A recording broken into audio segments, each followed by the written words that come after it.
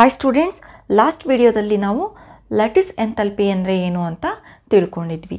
ಅದು lattice enthalpy ಅಂದರೆ it is the energy required to completely separate 1 mole of solid ionic compound into the gaseous ions.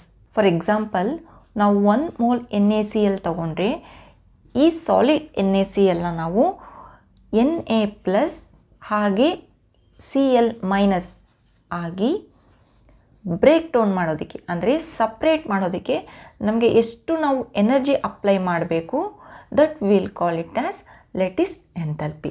Remember, ಈ lattice enthalpy ಯಾವಾಗ ಜಾಸ್ತಿ ಇರುತ್ತೆ ಆವಾಗ ಈ ಅಯೋನಿಕ್ ಕಾಂಪೌಂಡ್ನಲ್ಲಿ ಇರುವ ಅಯೋನಿಕ್ ಬಾಂಡ್ ಬಂದುಬಿಟ್ಟು ಸ್ಟ್ರಾಂಗ್ ಆಗಿರುತ್ತೆ ಅಂತ ಅರ್ಥ.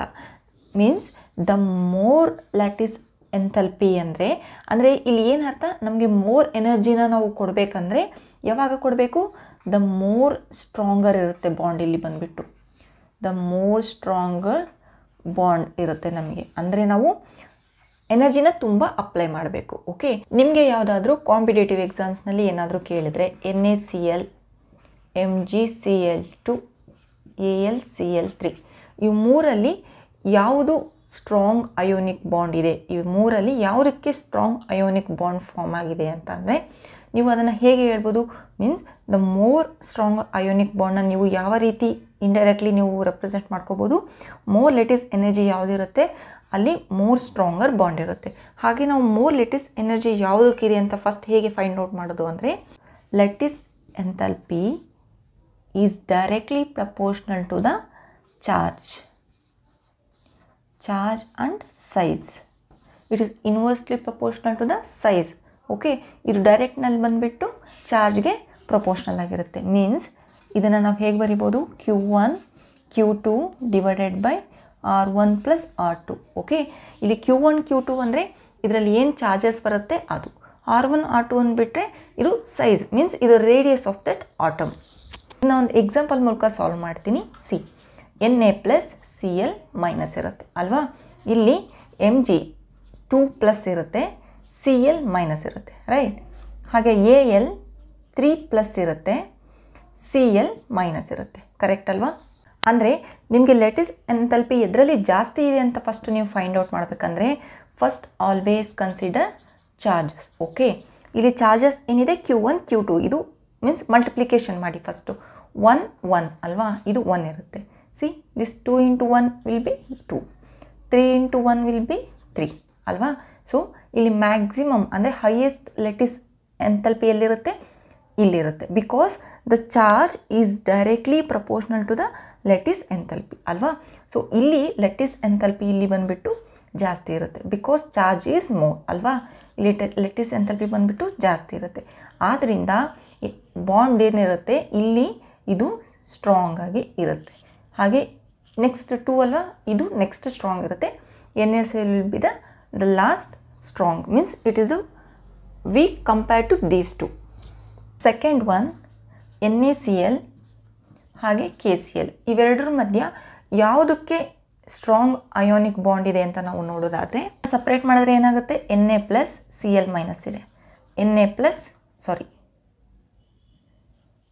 K+ ಹಾಗೆ Cl- ಇದೆ ಅಲ್ವಾ, K+ Cl- ಇದೆ. ಅಂದರೆ ಇಲ್ಲಿ ಸಿ, ಫಸ್ಟ್ ನಾನೇನು ಹೇಳಿದೆ, ಚಾರ್ಜ್ನ ಫಸ್ಟ್ ಪ್ರಿಫರೆನ್ಸ್ ಚಾರ್ಜಿಗೆ ಕೊಡಿ. ಫಸ್ಟ್ ಪ್ರಿಫರೆನ್ಸ್ ಯಾವಾಗಲೂ ಚಾರ್ಜ್ಗೆ ಕೊಡಿ. ಸೆಕೆಂಡ್ ಪ್ರಿಫರೆನ್ಸ್ ಒಂದು ವೇಳೆ ಚಾರ್ಜ್ ಏನಾದ್ರೂ ಈಕ್ವಲ್ ಆಗಿದ್ರೆ ಆವಾಗ ನೀವು ಸೆಕೆಂಡ್ ಪ್ರಿಫರೆನ್ಸ್ ಬಂದುಬಿಟ್ಟು ರೇಡಿಯಸ್ ಅಂದರೆ ಸೈಜ್ಗೆ ಕೊಡಿ.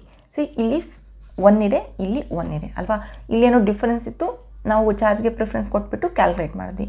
ಇಲ್ಲಿ 2 = 1 ಇರೋದ್ರಿಂದ ನೆಕ್ಸ್ಟ್ ಕನ್ಸಿಡರ್ ಸೈಜ್. ಓಕೆ, ಈಗ ಲ್ಯಾಟಿಸ್ ಎಂಥಾಲ್ಪಿ ಬಂದುಬಿಟ್ಟು ಸೈಜ್ಗೆ ಇನ್ವರ್ಸ್ ಪ್ರಪೋರ್ಷನಲ್ ಇದೆ. ಓಕೆ, ಈ ಕ್ಲೋರಿನಲ್ಲಿ ಎರಡೂ ಸೇಮ್ ಸೈಜ್ ಇರುತ್ತೆ ಅಲ್ವಾ. ದಿಸ್ ಪ್ಲಸ್ ದಿಸ್ ಅಂದರೆ ಇಲ್ಲಿ ಕ್ಲೋರಿನ್ ಎರಡರಲ್ಲೂ ಇರೋದ್ರಿಂದ you just neglect chlorine, consider sodium and potassium.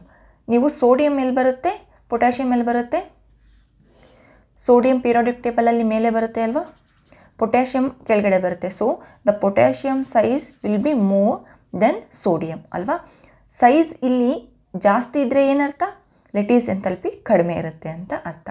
ಅದಕ್ಕೆ ಇಲ್ಲಿ ಸೋಡಿಯಂ ಸೈಜ್ ಕಡಿಮೆ ಇರೋದ್ರಿಂದ ಲ್ಯಾಟಿಸ್ ಎಂಥಾಲ್ಪಿ ಜಾಸ್ತಿ ಇರುತ್ತೆ. ಓಕೆ, ಇಲ್ಲಿ ಸೋಡಿಯಂ ಕ್ಲೋರೈಡ್ ಬಂದುಬಿಟ್ಟು ಆ ಬಾಂಡ್ ಏನಿರುತ್ತೆ that is much stronger then KCl bond. Okay, third one NaCl CaF2. Okay, ಇವೆರಡರ ಮಧ್ಯೆ ಇವಾಗ ನೀವು ಫಸ್ಟ್ ಕನ್ಸಿಡರ್ ಮಾಡಿ. First Na plus Cl minus ಅಲ್ವಾ, Ca2 ಪ್ಲಸ್ F ಮೈನಸ್. ಇವಾಗ ಏನು ಮಾಡಿ, ಈ ಚಾರ್ಜಸ್ ಮಲ್ಟಿಪ್ಲೈ ಮಾಡಿ. ಇಲ್ಲಿ 1 ಇರುತ್ತೆ, ಇಲ್ಲಿ C2 ಇರುತ್ತೆ. ಸೊ ಫಸ್ಟ್ ಚಾರ್ಜ್ಗೆ ನೀವು ಪ್ರಿಫರೆನ್ಸ್ ಕೊಡಿ. ಇದು 2 ಆಗಿರೋದ್ರಿಂದ this will be more stronger than this one, means this ionic bond is more stronger than NaCl. ನಿಮಗೆ ಕ್ಯಾಲ್ಕುಲೇಟ್ ಮಾಡುವಾಗ ಒಂದು ವೇಳೆ ಏನಾದ್ರೂ ಈಗ ಇಲ್ಲಿ ಎಸ್ಗೆ ಎಷ್ಟು ಪ್ಲಸ್ ಬರಿಬೇಕು, ಹಾಗೆ ಓಗೆ ಎಷ್ಟು ಮೈನಸ್ ಬರಿಬೇಕು ಅಂತ ಗೊತ್ತಾಗಲಿಲ್ಲ ಅಂದರೆ ನೀವೇನು ಮಾಡಬೇಕು, ಫಾರ್ ಎಕ್ಸಾಂಪಲ್ ನಿಮಗೆ SOC ಫಾರ್ ಎಕ್ಸಾಂಪಲ್ NaCl ಇದೆ ಅಂದರೆ Na ಪ್ಲಸ್ Cl ಮೈನಸ್ ಇರುತ್ತೆ. ಇದರ ಚಾರ್ಜ್ ಇದಕ್ಕೆ ಬಂದಿರುತ್ತೆ, ಇದರ ಚಾರ್ಜ್ ಇದಕ್ಕೆ ಬಂದಿರುತ್ತೆ. ಓಕೆ, ಹಾಗೆ ಮೆಗ್ನೀಷಿಯಮ್ ಕ್ಲೋರೈಡ್ ಇದೆ ಅಂದರೆ ಇಲ್ಲಿ Mg2 ಪ್ಲಸ್, ಅದಕ್ಕೆ Clಗೆ 2 ಬಂದಿರುತ್ತೆ. Mg ಏನು ಇಲ್ಲಿ ಚಾರ್ಜ್ ಇರುತ್ತೆ ಅದು Cl2 ಬರುತ್ತೆ. Cl ಏನಿರುತ್ತೆ ಅದು ಇಲ್ಲಿ 1 ಬಂದಿರುತ್ತೆ, ಅದಕ್ಕೆ ಇಲ್ಲಿ -1 ಇರುತ್ತೆ. ಓಕೆ, ಆ ಥರ ನೀವು ಫಾರ್ ಎಕ್ಸಾಂಪಲ್ ಇಲ್ಲಿ SO2 ಇದೆ ಅಲ್ವಾ, ಫಸ್ಟ್ SO2 ಬರ್ಕೊಳ್ಳಿ, ಸಾರಿ SO ಬರ್ಕೊಳ್ಳಿ. ಇಲ್ಲೂ ಅಷ್ಟೇ SO ಬರ್ಕೊಳ್ಳಿ. ನೆಕ್ಸ್ಟ್ ಇದರ ಚಾರ್ಜ್ ಇದಕ್ಕಿರುತ್ತೆ, ಇದರ ಚಾರ್ಜ್ ಇದಕ್ಕಿರುತ್ತೆ ಅಲ್ವಾ. ಸೊ ಎಕ್ಸ್ಚೇಂಜ್ ಮಾಡಿ. ಬಟ್ ಇಲ್ಲಿ ಬರೆಯುವಾಗ ಇದಕ್ಕೆ ಪ್ಲಸ್ ಬರೀರಿ, ಇದಕ್ಕೆ ಮೈನಸ್ ಬರೀರಿ. ಪ್ಲಸ್ 3 ಆಗುತ್ತೆ, -1 ಆಗುತ್ತೆ ಅಲ್ವಾ. ನಾವು ನಿಮಗೆ ಇದರಲ್ಲಿ ಯಾವುದಾದ್ರದ್ದು ಒಂದು ವೆಲೆನ್ಸ್ ಗೊತ್ತಿದ್ದರೆ ಓಕೆ, ಅದನ್ನು ನೀವು ಮಲ್ಟಿಪ್ಲೈ ಮಾಡಿ. ಆಕ್ಸಿಜನ್ ಎಷ್ಟು -2 ಅಲ್ವಾ, ಸೊ ಇಲ್ಲಿ -1 ಇದೆ, so multiply with 2 this one. ಇಲ್ಲೂ ಅಷ್ಟೇ ನಿಮಗೆ ಆಕ್ಸಿಜನ್ ಗೊತ್ತಿರುತ್ತೆ, you just multiply this with 2. ಆವಾಗ ಏನಾಗುತ್ತೆ, S + 4 ಆಗುತ್ತೆ, O -2 ಆಗುತ್ತೆ. ಓಕೆ, S ಈ ಕಂಡೀಷನಲ್ಲಿ ಎಷ್ಟಿರುತ್ತೆ, 3 2 6 ಇರುತ್ತೆ, O -2 ಇರುತ್ತೆ. ಓಕೆ, ಈ ಥರ ನೀವು ಕ್ಯಾಲ್ಕುಲೇಟ್ ಮಾಡ್ಕೋಬೋದು. ಎರಡರಲ್ಲಿ ಯಾವುದಾದ್ರೂ ಒಂದು ಚಾರ್ಜ್ ಗೊತ್ತಿದ್ರೆ ಇನ್ನೂ ಮಿಕ್ಕಿರೋ ಚಾರ್ಜ್ ಯು ಕ್ಯಾನ್ ಕ್ಯಾಲ್ಕುಲೇಟ್. ಈ ರೀತಿ ಕ್ಯಾಲ್ಕುಲೇಟ್ ಮಾಡ್ಕೊಂಡ್ಬಿಟ್ಟು MgS ಹಾಗೆ Na2S ಇವೆರಡರಲ್ಲಿ ಯಾವುದು ಸ್ಟ್ರಾಂಗ್ ಬಾಂಡ್ ಇದೆ, ಯಾವುದಕ್ಕೆ ತುಂಬ ಸ್ಟ್ರಾಂಗ್ ಬಾಂಡ್ ಇದೆ, ಅಥವಾ ಯಾವುದು ಲ್ಯಾಟಿಸ್ ಎಂಥಾಲ್ಪಿ ಜಾಸ್ತಿ ಇದೆ, you just calculate and comment in the comment box. Okay, thank you.